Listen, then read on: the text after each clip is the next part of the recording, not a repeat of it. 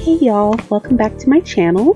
And if you're new here, I put out new videos 3 days a week, Monday, Wednesday, and Friday. And thanks so much if you are coming back, and welcome if you are new. So this is I think a mid-century modern home that I found the inspiration for on the web, and I will post a link in the description box if you want to see the actual home. And I really like the front of it, but that's about the only part that's really similar. There is going to be a little guest house, and that wasn't part of the plan at all. And I built it on this little lot in Windenburg. It's part of the island, but there really wasn't enough space. So eventually you'll see that it has been moved to the 64 by 64 tile lot. And that gave me plenty of space to move the guest house to the side and, add a little more landscaping in the back. I think that was a good decision. Now, I want to apologize in advance for everyone who has to listen to this video, my previous video, and possibly a few more after this with this terrible sound. I don't have a microphone yet. I have ordered one, but to the situation that's going on, it's going to take a little bit to get here. But I'm hoping that sound quality will improve vastly as far as my voiceovers go.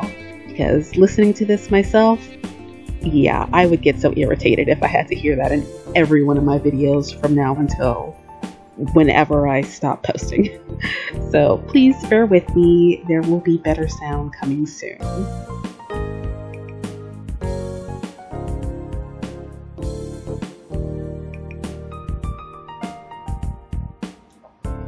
Like many other people, I am not a big fan of roofing, but I think modern houses, mid-century modern, anything but classic type houses, I find that those are easier to roof for just because no one really expects you to do something traditional as far as the roof goes. And this one was made even simpler because I did have a photo to reference from. Now, I don't quite remember what the actual roof style looked like. I don't even remember if it showed the whole roof, but the front part of it was pretty easy to emulate, so that was a big help. And you'll notice later on in the build, but I was finally able to find these, what do you call those? Solar panels. The solar panels in debug mode, and I think that added a little, a little more style to the roof. It kind of broke it up from just being a flat black slab. And then I will eventually add skylights to the kitchen on the main house. I always try to do them with the roof pieces, but I always forget how when I start building. Like, I know in theory, but when it comes to application, it just completely leaves my brain. And so I was using those, I think it's the crystal clear floor panel that you get with the Island Living Pack. And those make great little skylights. And then I just surrounded the outside of them with a little low fence to give it some definition.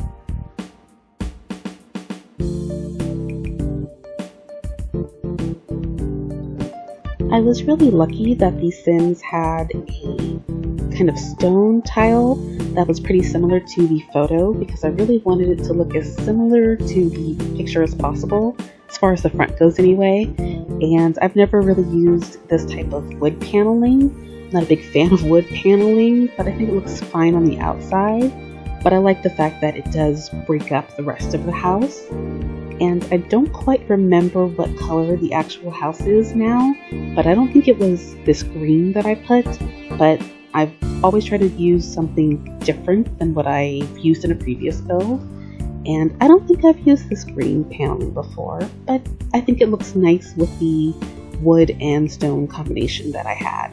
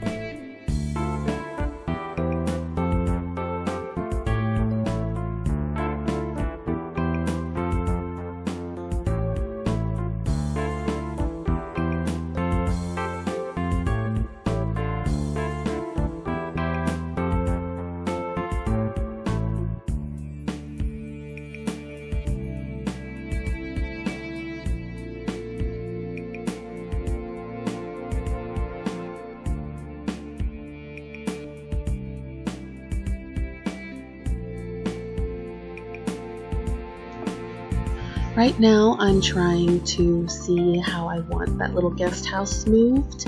I think it's a bit too close to the other house in order for me to put a pool there that, you know, looks big enough for several Sims to be in at the same time.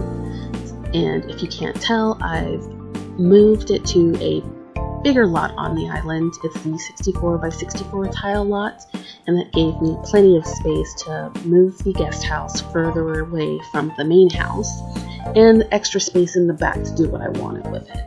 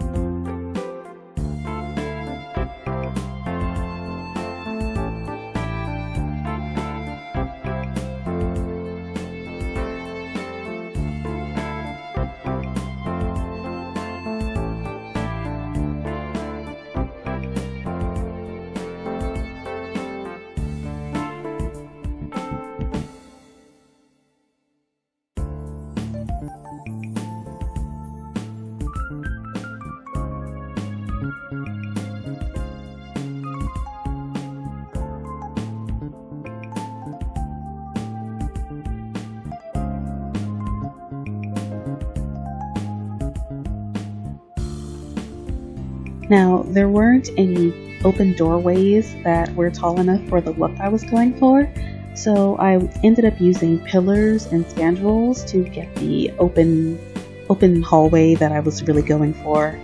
And I hadn't used those pillars on the end with the pink in them, and I seldom use pink in a build, but I thought that they matched the carpet rather well, and I like the look of it overall.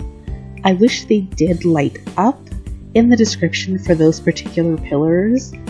I thought that it said something about them being kind of illuminating, but when I changed the lighting of the outside, I didn't really notice any, brighter illumination in the living room when it got darker, so I think that's just, odd wording for the description of those.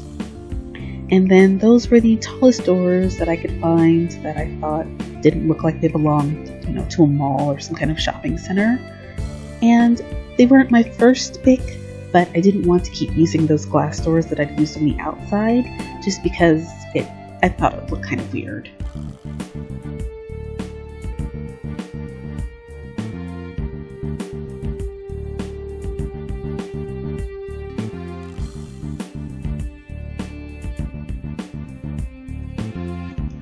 Normally, it would take me a longer time than this to figure out what kind of swatches on the walls I would want to use for the interior of the build, but this one was a little simpler to find. If it takes a long time, usually I just stop recording until I get it the way I want it to look, because I can be really picky, and even when I'm towards the end of a build, sometimes I might change it up entirely. But this one I found a little simpler than previous builds as far as the walls that I wanted to use.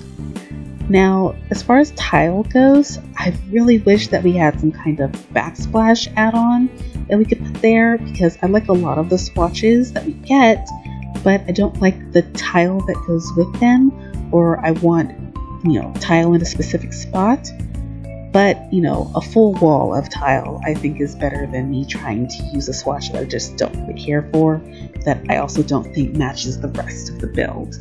And those big wide panels that I think are from Spa Day, I think those turned out really well as far as the look I was trying to get to.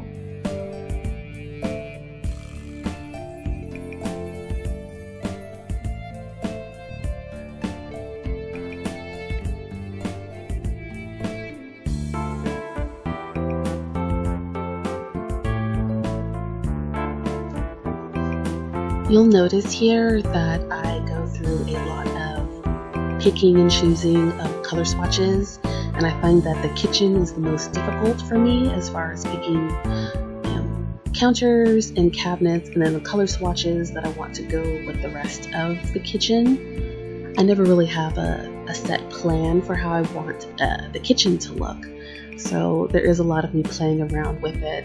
And I think islands are the most difficult for me as far as placing them, because I'm never sure if I even want an island, and if I make a big kitchen, I feel that it really needs one because that's a lot of open dead space. And then comes the process of trying to get the island to look well. And I really liked the little round section in the corner of the island. I don't get to use that very often, but I thought it went nicely in this kitchen just because it's got a bit of an odd shape as far as the counters against the wall. And the little L-shaped island just fit in there kind of perfectly. I wish that trash can, on the other hand, came in different colorways. I'm not really thrilled with, the kind of spacey look to it, so I don't use it very often, but I thought it went well with this particular house.